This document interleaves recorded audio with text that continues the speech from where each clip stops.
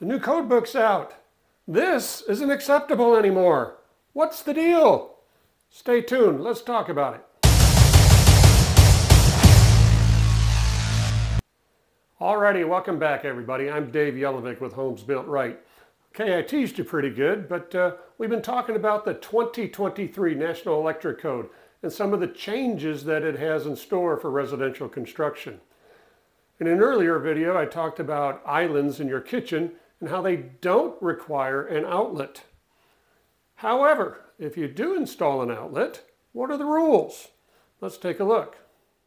Alrighty, so let's dive into that electric code. We're going to go right to section 210.52C3. And quite, yes, pretty observant here. Hey, countertop and work surface receptacle locations. You would think, hey, I could put them anywhere. Well, not really. It says what?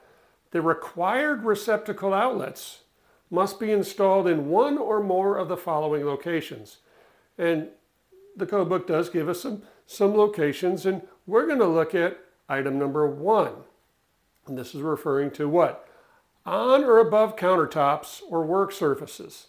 And if you look into this, it says, yes, just that. The required receptacle outlets can be installed on or above, 20 inches above, no more than 20 inches above the countertop or work surface. That's it. No more than 20 inches above, like if you have a backsplash or something, or on the countertop. What does that mean? Well, let's take a look. So this is it. At the very beginning, I showed you this picture. This, the queso that my wife is cooking up is still good. That's acceptable. But what's not is this. This is my island in my house that, according to the code book, is no longer acceptable. This is within the old rules where we could mount them below the countertop within 12 inches. That rule is no longer in the code book. These outlets have to be on the surface of the countertop. They cannot be below the surface of the countertop, or they can be up to 20 inches above the countertop. They can no longer go in the sides.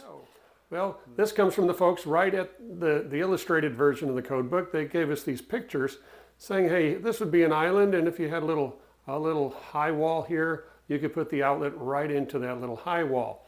That's acceptable, up to 20 inches above the countertop. Now you could also put it on the countertop, which, for lack of a better term, I refer to these as pop-up outlets. You see, we're not going down to the side like I just showed you, so you have to be on or above. And they do also show us that, again, if you choose not to have an outlet, again, nothing up here, but you do have to come down here and provide something for future outlets.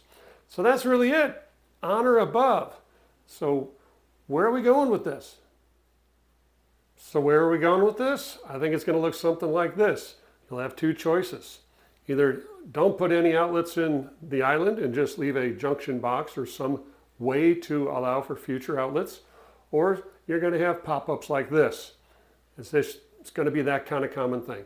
That's what the new code, the 2023 National Electric Code, has for us for locations of outlets on islands and peninsulas. So get used to it. These things are going to be the new standard. So that's it for now. I'm Dave Yelovich with Homes Built Right. I hope you enjoyed the video. Maybe give me a thumbs up down below there. Maybe subscribe to our channel. And look forward to seeing you on the next video from Homes Built Right.